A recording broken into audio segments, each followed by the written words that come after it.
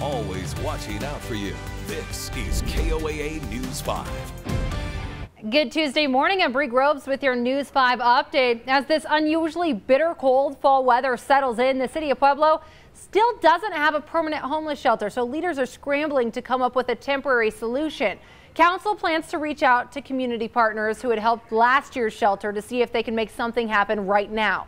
A permanent shelter is in the works, but not ready just yet. And one homeless man that we spoke with says the struggles of not having a shelter to go to and the weather is rough.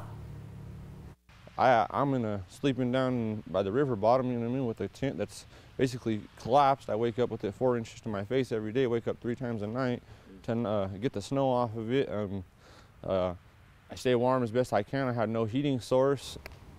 The permanent shelter, though, is expected to be done by late December. On the other side of the coin, with Loveland, Keystone, and A Basin open, people who make their money selling ski gear have been really busy. Shop owners say competition between ski areas is good for business, but if you don't like crowds that early skiing, well, it is crowded, and you might have to wait for more runs to open up. Now for your forecast with meteorologist Sam Schreier. So today we're expecting the snow to really start arriving closer to lunchtime. So 10 to 11 and then 12. Flurries probably start to turn into a little bit more of a consistent snow, especially by 1 to 2. It's snowing pretty good from Woodland Park to Colorado Springs to Pueblo and Canyon City by 2. Spreads out across the rest of the region by 4, and then even fills into the mountains better by 5 to 6. So this is a heavy snow with a lot of wind. This is a very intense situation that keeps going well into the overnight hours. This is midnight, and then it does start to taper off a little bit towards 5 a.m. and still good snowfall through 7 a.m. for Pueblo,